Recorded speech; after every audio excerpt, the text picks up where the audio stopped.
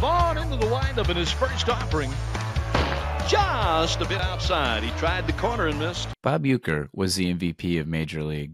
His portrayal of Harry Doyle brings a unique blend of humor, sarcasm, and authenticity that only a real-life sportcaster could deliver. His one-liners and drunken antics not only provide comic relief, but also serve as a crucial narrative device, guiding viewers through the ups and downs of the fictional Cleveland Indians. Listen to the roar of the crowd as the Indians take the field. For Vaughn, a juvenile delinquent in the offseason in his Major League debut. Uecker's background as a former Major League Baseball player turned beloved broadcaster for the Milwaukee Brewers adds layers to his performance. His real-life experience lends credibility and depth to his portrayal, making every quip and sigh feel grounded in genuine sports culture. What sets Bob Uecker apart in Major League is his ability to stay memorable in a cast full of dynamic characters. Despite minimal screen time compared to the main ensemble, Uecker's Harry Doyle is a character fans love to quote and reminisce about. Haywood's a convicted felon, isn't he, Monty? Doesn't really say it here. Well, he should be. You can close the book on Kellner.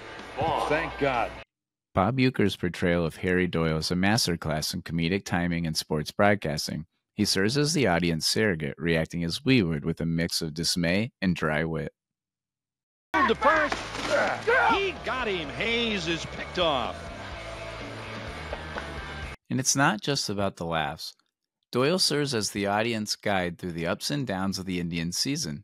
Through his eyes, we feel the agony of the strikeouts and the ecstasy of the home runs. He's our emotional anchor, and honestly, the film wouldn't resonate the same way without him. The Indians win it! The Indians win it! Oh my God, the Indians win it! This is Harry Doyle welcoming you to another edition of TV Talk.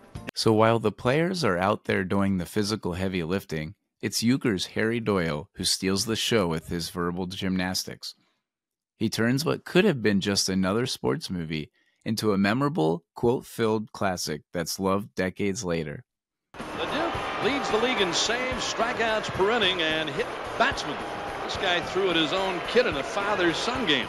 The post-game show is brought to you by...